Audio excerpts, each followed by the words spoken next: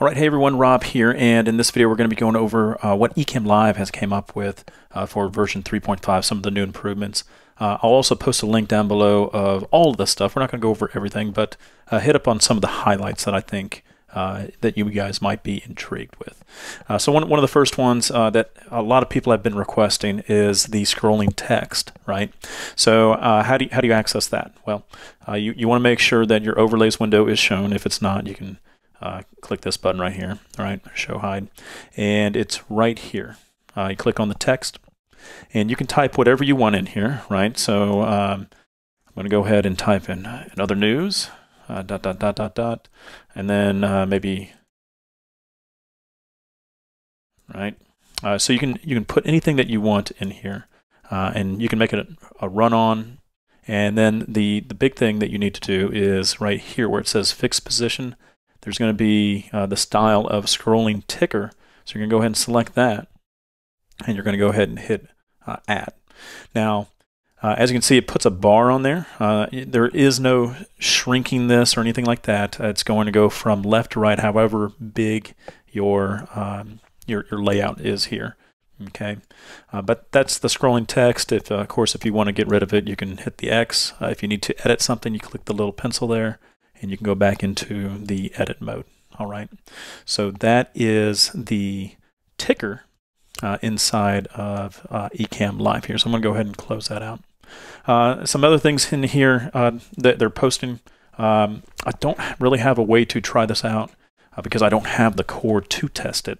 But anyways, if you take a look at your DSLR, they're saying like Sony's, Nikon's. If you take a look, there's going to be some sort of USB kind of connection port on there. You know, not the HDMI, but the USB, right? And so they're saying you're able to connect that to your computer, so no cam link or anything needed. So that's kind of cool. Some other things in here is the for green screen users. So let me go ahead and show you this. I'm going to go ahead and select one that we can actually somewhat test out.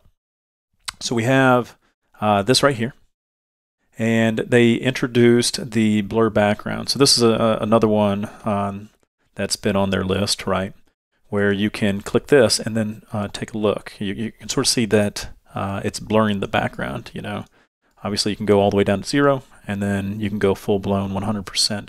But it sort of gives you an idea of the range that you can get with the background. So if you're trying to create that focus type, you can. Okay. Another thing that they did add is they said they added a video. So let's go ahead and take a look at that. They said it's the tree one.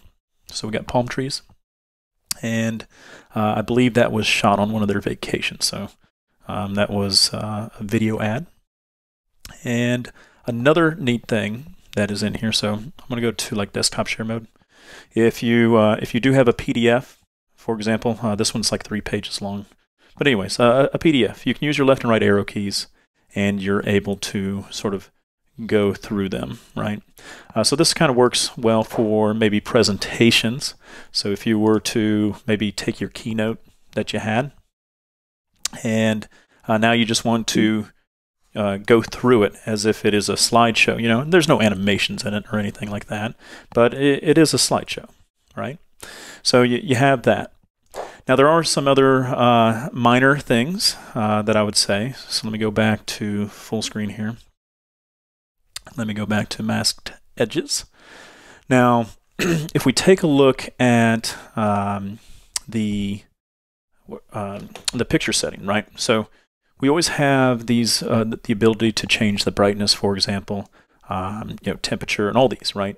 Now, what would you, wouldn't it be nice if you were to be able to just reset this single one to default? Well, you can by just double clicking. So that's just a minor thing, but it's a real nice little touch. Another thing that they put on there that, kind of like is the recordings, right? So if you are broadcasting and your saved documents are in the cloud, a lot of times the cloud would try to back up your recordings while you're broadcasting. So now they are the files are hidden in Finder, so you can't find them. And then once the broadcast is over, it's going to go to that folder. So as you can see, there's there's a lot of nice new features that they came out with and everything. So yeah, if you guys want, make sure you guys download the update. If you're new to Ecamm Live, make sure you take a look at it. Link will be down below as well if you guys wanted to do the trial and stuff and test it out. But anyways, with that, I'm Rob, and we'll see you next time. All right.